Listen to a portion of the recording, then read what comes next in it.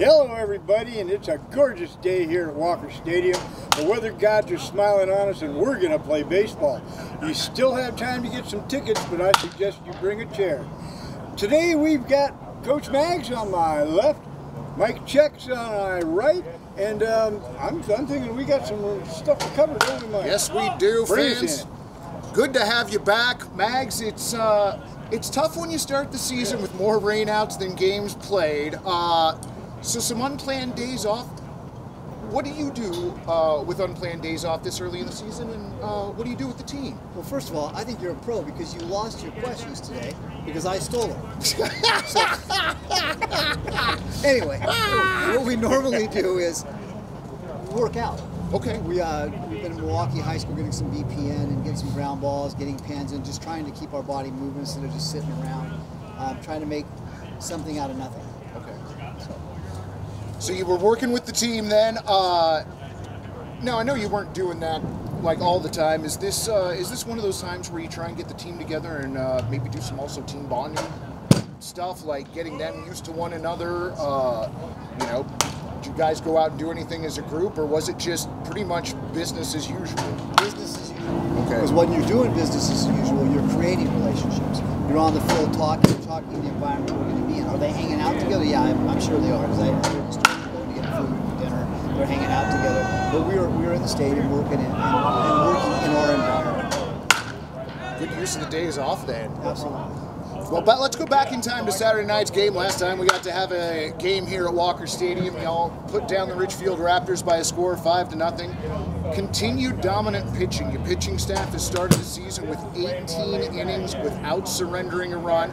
Obviously, that's not something that we're going to get to see continue the entirety of the season, but I mean, it'd be great if we could, but I got to figure that is a Pickles record at this point, starting with 18 innings with no runs. What have you seen so far from your pitchers? They're throwing strikes. And the key is you're throwing strikes. First pitch strikes, first out of every inning. Trying to be efficient with our pitches, getting soft contact early in the counts, and then when you got the opportunity to punch somebody out, taking advantage of that. Okay. I didn't get a chance to talk to you after Saturday night's game with all the chaos that evening and the rain starting to set in. Benson got pulled a little bit early that night after he'd gone 2 2/3. Was he injured, or was that a gut feeling in the moment that you were like, no, it's probably time to shut it down tonight? Is he on an innings restriction early in the season? What was going on with that? I tell people exactly how I feel all the time. So in our meetings, I explain to him I just didn't like the way he was working. Okay. I thought he was being a little bit slow, was sort of putting us to sleep, falling behind the counts. He had good stuff. I just didn't like the way he looked. And so we went to our next reliever. He got us that key out. Cheeto right, so he got us the key out, and then came in and struggled the next inning and went straight to the pen. I don't think that we really got into rhythm until Ryder Edwards got in the game. Pitching, starting pitching specifically, needs to set the tone for the entire team for us. And I thought that when Ryder got in, I think in the 4th inning, he completely changed the tone of the game, and the momentum definitely went to our side of the stadium. Okay. And then you got our first Pickles home run of the season from Kevin Ferguson in the bottom of the 5th inning, a shot out to the left field bullpen. Ferguson's been hot to start the season. What have you seen? He's playing well. He's bigger, he's stronger.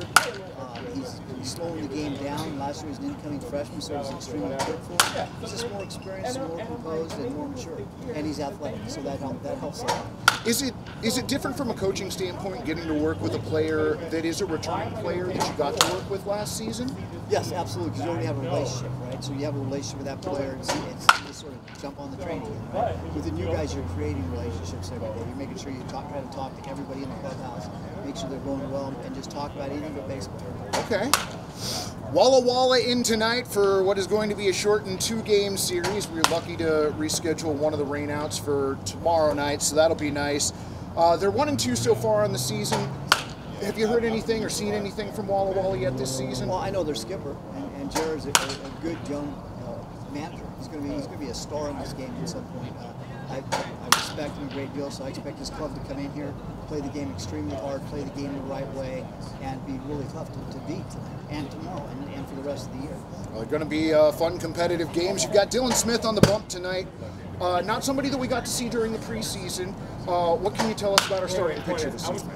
We're hoping he is what we think he is. He's going to come in, throw strikes, he's going to work quick, keep us in rhythm defensively, get us in back to hit as quickly as possible. We like them a lot. Right on.